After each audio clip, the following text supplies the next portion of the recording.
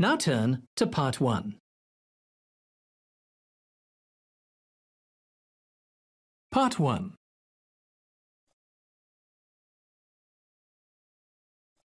You will hear a woman phoning an antique shop complaining about the delivery service and some damage to the items she purchased. First, you have some time to look at questions 1 to 4.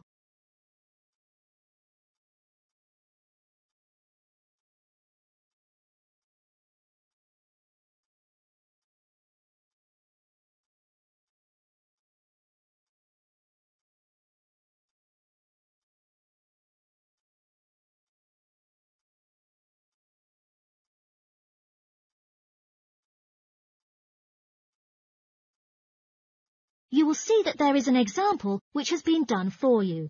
On this occasion only, the conversation relating to this will be played first. Hello, this is the complaints centre of the service department, Clifton Antiques. Before we start, I'll just need to take more details from you, OK? Sure, no problem. Well, could you please tell me your full name, madam? It is Anna Lumley. That's Anna, Lumley.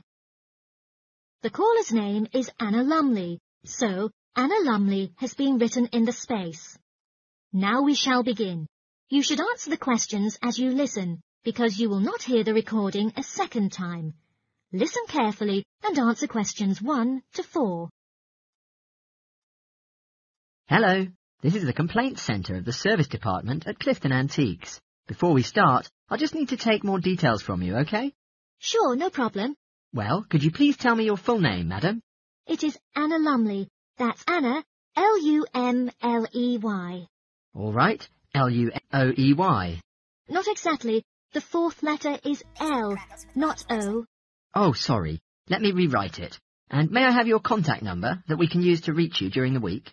Sure. My mobile phone number is 077 876345. Great. Now, what can I do for you today, Anna? I placed an order for a large quantity of items with you last week, on the 20th of February, and had been expecting them to arrive at the office in a week. However, only half of the shipment has been delivered. I would just like to ensure that they haven't gone missing in transit. All right, madam. It's a pity we have caused this inconvenience to you. I'll look for the parcel track record and see if I can give you a date when you should receive the rest of your order. What was your delivery address listed? I made the arrangements for the parcel to be conveyed from your warehouse on Oil Road to my office address at 235 Arkandale Road. Sorry, could you say it again, the address? 235 Arkandale Road, Akendale. In East Sea? Yes, sir. Well, OK. Our system has tracked your parcel, which shows that your shipment has been received. However, there's no record about the lost items. I would suggest that you wait for 2 days, and if the other items don't arrive, then you might need to consider to claim insurance coverage for the value of the rest. How much are they worth?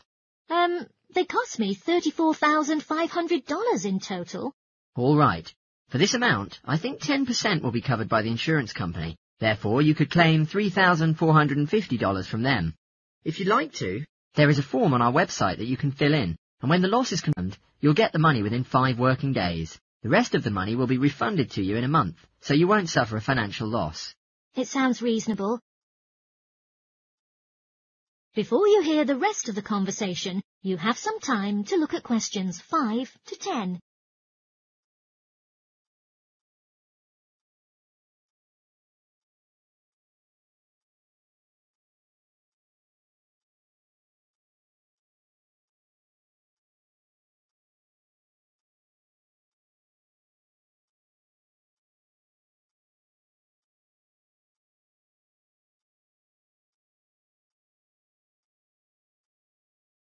Now listen and answer questions 5 to 10. Yet, it is necessary to make a list of your lost items so we can reach against our records. Is that okay? Of course, okay. It is unfortunate that a few of the missing items are one of a kind and thus irreplaceable. Also, there were many small items that aren't very valuable, like lamps and chairs. However, there was a large item of antique furniture and a bag filled with first edition books, which was some of the first ever to be printed on a press. Right, okay. Anything else? Yeah, there was also some important items, a Victorian rocking chair for my daughter, some large oil paintings originating from the Edwardian period, and a few decorative fruit bowls. Right. OK. I've taken down the list of these missing items, so I'll call the warehouse to see if any of them are still there. Ah, I almost forgot. There are several other pieces that I've spotted on your website and wanted to order. May I do that now? It is definitely OK. Would you tell me a little about the items that you're looking to buy? There is a gold clock and a golden-framed vintage mirror. OK, perfect. The charge will be taken from the payment card that you used before. You can expect them to be delivered within the next week. Is there anything else that I can do for you today? Yes, I received 2 damaged items in the shipment, so I need to claim for a partial refund.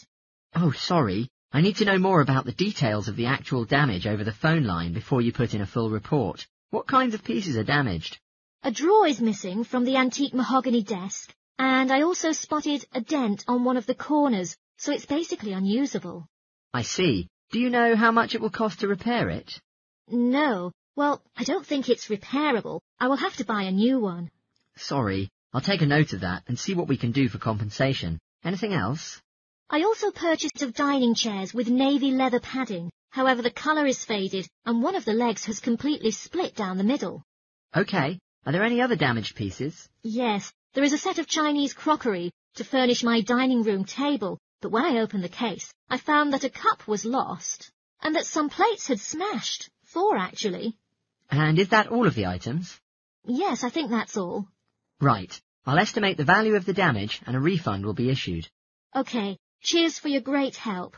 No problem. My pleasure. Goodbye.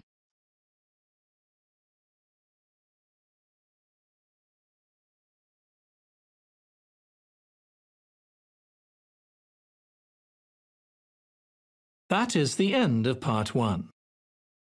You now have 1 minute to check your answers to Part 1.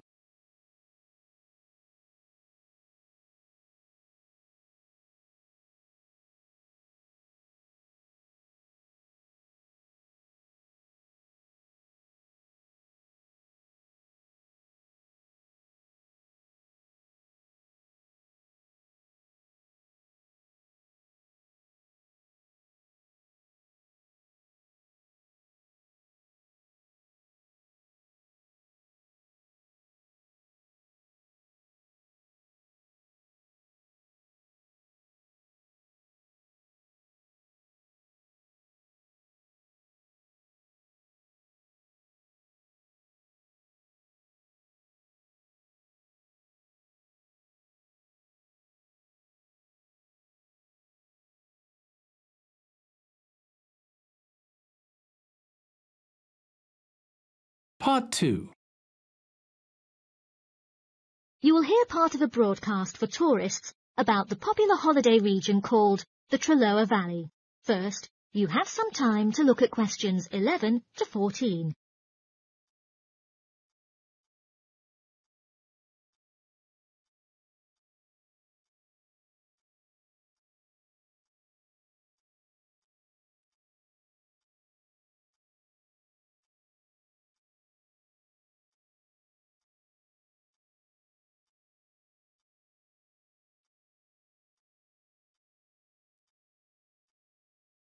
Now listen carefully and answer questions 11 to 14. An unspoiled, splendid scenery takes its shape in the valley and estuary of the River Trelloa, abundant with wildlife, as well as views of historic interest. There are lots of channels to explore the area with the wonderful public transport networks. With just short walks in between spots, it is possible for you to leave the car behind and travel by boat, train or bus. There is the Trelloa Valley passenger ferry running between villages, alongside the river estuary, and serves as a link with the train station at Barry, from which it takes only a 10-minute walk from the riverside village of Carlton. In the past, the main transport way in the area was the river, and as in the past, the ferry timetable varied from day to day according to the time and height of the tide. The ferry is also seasonal, usually running its business during the period between April and September, depending on the weather. Visiting our website, www.treloaferry.co.uk, it's convenient to download the timetable. If you would like to relax and enjoy the wonderful scenery, just take a river cruise to Carlton and back from the nearby city of Plymouth. Visitors were carried along the same route by steamships in the past. Queen Victoria and her family also enjoyed such a trip in 1856. Today, it takes you a few hours to do the journey. The round trip only lasts for 4 to 5 hours, varying in terms of the tides and weather. You can travel upriver by boat and return to Plymouth by train if you prefer. There will be wheelchair access on all the cruise boats and trains. For more information and departure times, please ring Plymouth Boat Cruise on 01752 823 104. Trains travel between Carlton and Plymouth many times a day, with different stations in between throughout the year.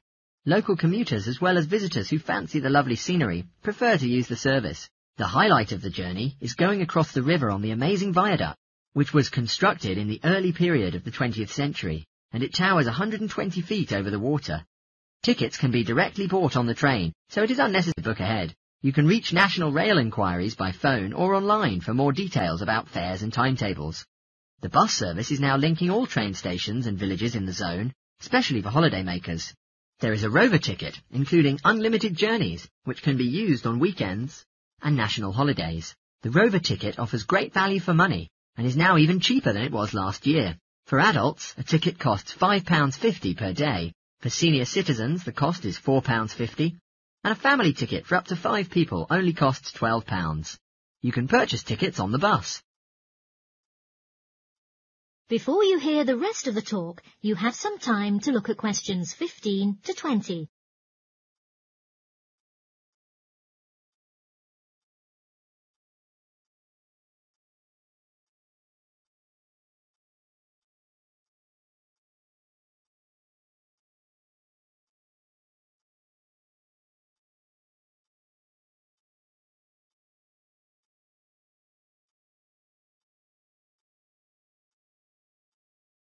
Now listen and answer questions 15 to 20. At the centre of the Treloar estuary area is the historic riverside village of Carlton. The main road comes into the village from the south, and for those who are riding by bus, it turns left just before the bridge and stops in the lay-by on the left-hand side. From there, it's just a short walk to Carlton's various attractions. If you're arriving by car, you have to leave it in the main car park. Go over the bridge, take the first turning on the right, then go on until you come to the end of that road. It's the only place to park in Carlton, but there's no charge. If you're interested in local history, there's a museum in Carlton with farming, fishing and household implements from the late 19th century. As you come in from the south, cross the river and go straight on the same road until you reach the end. Also on the subject of history, you can go and see the old mill, which has recently been renovated and put back into use. Turn left before you come to the bridge, then go straight on and take the first turning on the right. This leads straight there. If you're interested in arts and crafts, there's a potter's studio where you can watch the artist at work. After crossing the bridge, turn left and it's the second building on the left. Finally, when you're in need of refreshments, there's a cafe opposite the old boathouse and a picnic area near the mill.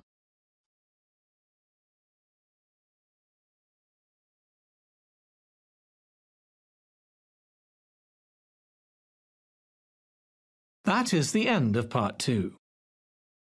You now have 30 seconds to check your answers to part 2.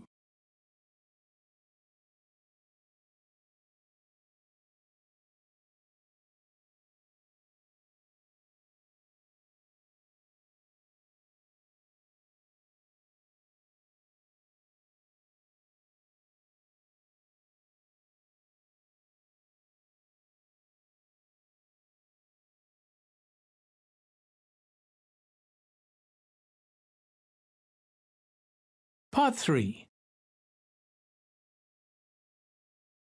You will hear 2 students who are taking a research methodology course, a girl called Lila and a boy called Jake, having a seminar with their tutor. First, you have some time to look at questions 21 to 24.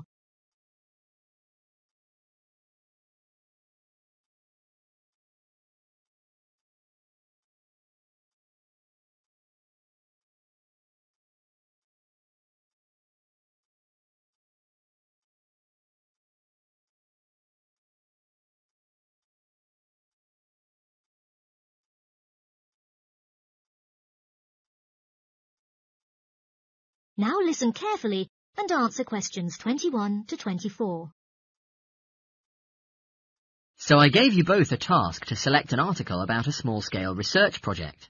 Yes. And I required you to have a trial to replicate the procedures of the research in your own context. I mean, try it out yourself. Yeah, and we've done that. Nice. In this way, I want you to tell me a little bit about the article and explain why it started applying crosswords to assist the students to review the exam terminologies. All right. The article was written by 2 university professors who had initially used crosswords to help the students revise the terminology for exams. And the crosswords were designed and installed on computers. And we selected the article because, though we weren't familiar with the technique, it seems an accessible topic. You know, using IT to design crosswords for higher education. That's a good reason. So both of the professors would like to see how well this innovation was received by their students. Yes. So what has been going on with your reproducing the research? Well, we collected some terms from our own modules and put them in a list. Then we designed a crossword to revise them. Then we invited some of our classmates to try out our crossword and then asked for some feedback from them, you know, like their feelings, views, as well as some suggestions about using this technique. Did you find it easy to have people participate in it? Not really. First, you know, it was actually hard, but later when we convinced them by talking about the actual benefit that they will get from participating in this research on preparing for an exam which is coming up later this semester. It functioned. Great. So how did you get the feedback from the students that tells you their thought about the crosswords? By a questionnaire. There were 2 pages in the original questionnaire, and it included lots of X-linked questions. But the whole section about difficulties using IT is now out of date. Even the questionnaire had just been finished a few years ago. So, have you done a version? Sure, and then we emailed it to 40 students and received 28 replies. I was disappointed by the fact, but this was a relatively good result. I mean, the responses we got from them were well written. You know, people did take a lot of care with them, but I was still taken aback with the low numbers. Yes, for an apprentice researcher, it's an important lesson to learn. Yeah. Before you hear the rest of the talk, you have some time to look at questions 25 to 30.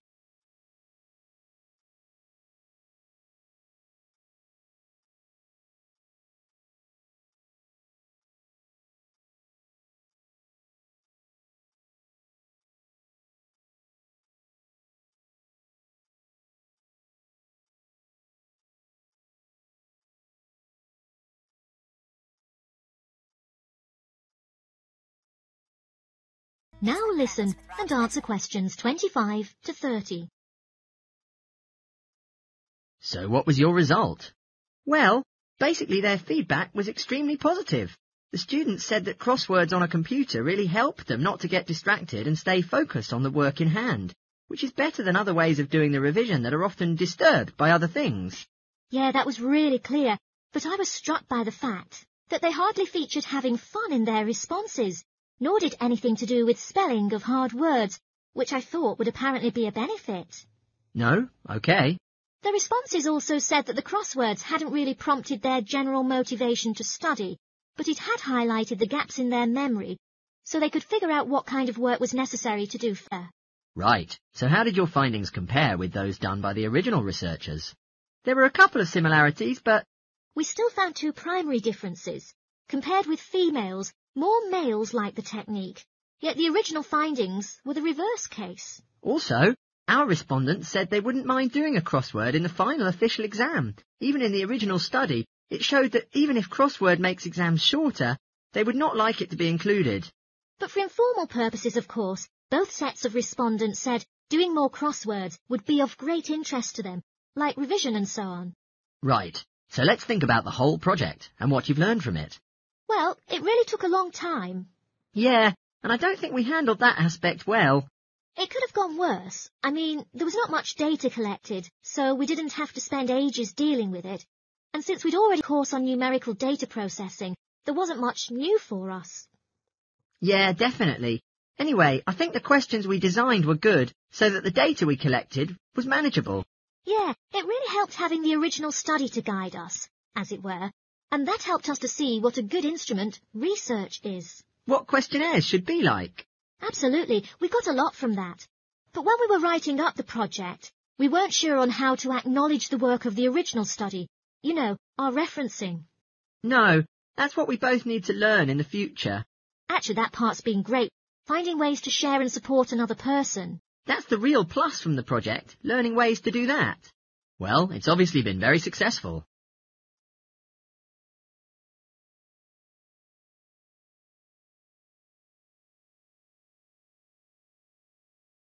That is the end of Part 3. You now have 30 seconds to check your answers to Part 3.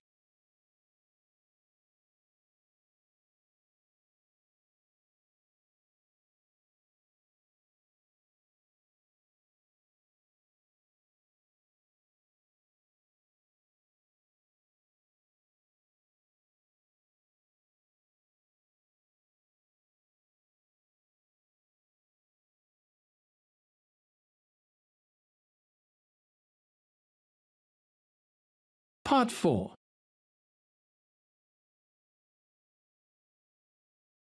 You will hear a sociology lecture about the perspectives of time. First, you have some time to look at questions 31 to 40.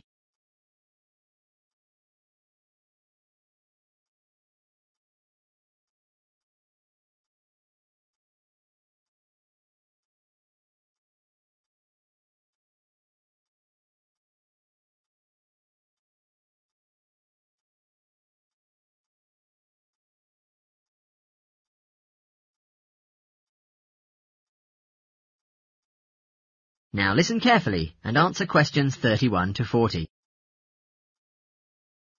Today, I would like to share something with you about time.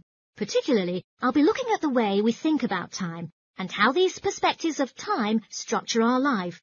Social psychologists have pointed out that there are ways of thinking about time, which they regard as personal time zones. The first two types of time zones are based in the past. Past positive thinkers usually spend a major part of their time looking back to the past, which means they're in a state of nostalgia, where they fancy remembering moments of happiness, such as birthdays, marriages, and important times of success in their lives. They are those who have the habit of keeping family records, books, and photo albums. The kinds of people living in a past negative time zone are also absorbed by earlier times, but they concentrate on all the negative sides of a life picture, such as regrets, failures, or poor decisions. They spend plenty of time imagining what life could have been. Then, it is those who live in the present. Present hedonists live their life in pleasure and immediate sensation. Their motto should be having a good time and avoiding painful experiences. Present fatalists live in the present as well. However, they think this moment is the product of circumstances entirely beyond their control, that it is more a fate. Whether it's poverty, religion, or society itself, something prohibits fatalists from thinking that they do perform a role in changing their life outcomes. Life is simply what it is. How about the future time zone? People who are sorted into the future active group are those who make plans and go for their plans. They don't play, but work and resist temptation. They make decisions in terms of potential consequences rather than experience itself. The other type of future-oriented perspective is future fatalistic. This group of people holds a belief that there will be a certainty of life after death, and a certain kind of judgment day when they will be assessed on how virtuously they have led their life and what achievements they have made in their lives. Okay, so much for all the types. You now may ask, in what ways are our lives influenced by these time zones? Well, let's start at the beginning. When we were born, no exceptions, everyone was a present hedonist. All the initial needs and demands, like being warm, secure, fed and watered, were all from that time. But formal education changes the way we think. Each one of us is taught not to focus only on the moment and start to make estimates about the future. But you might be surprised, every 9 seconds a child drops out of school in the US. Most interestingly, there's much more boys dropping out than girls doing so. We may easily draw the conclusion, boys aren't as intelligent as girls. But the evidence doesn't support this. A recent survey indicates that when American boys reach the age of 21, they have spent roughly 10,000 hours on video games, and also suggests that they'll never fit in the traditional classroom because there is a stronger need for those boys to have a certain circumstance in which they are capable of managing their own learning environment. Now, let's move on to how we do prevention education. All kinds of prevention education are usually targeted at the future time zone. We say, don't smoke or you'll get cancer, get good grades or you won't get a good job. But as for present-oriented kids, it doesn't make sense. Though they do know the potentially detrimental consequences of their actions, they insist on how they behave because they're not living for the future. They are in the present right now. Logics won't be helping, and it's no use reminding them of potential fallout from their decisions or previous judgment errors to get in their minds just as they're about to make a choice. How we value and use our time is greatly influenced by the time perspectives we have. When Americans come across a question about how busy they are, most of the interviewees usually report being busier than ever before. They admit to sacrificing their relationships, personal time, and good sleep during nights for their careers. But 20 years ago, 60% of Americans had sit-down dinners with their families, yet now the number has dropped to 20%. However, when they're asked, what if there were 8 days in a week? They say, oh, that'll be fabulous. They would spend that time working to achieve more. They're persistently trying to get to the future point of happiness. So, it's of vital importance that we know how other people think about time. We tend to think, oh, that person is really irresponsible, or that guy is power-hungry.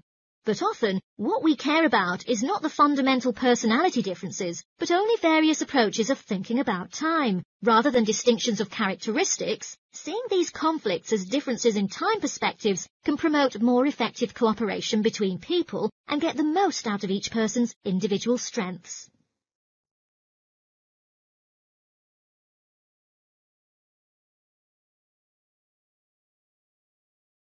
That is the end of Part 4. You now have 1 minute to check your answers to Part 4. That is the end of the listening test. In the IELTS test, you would now have 10 minutes to transfer your answers to the answer sheet.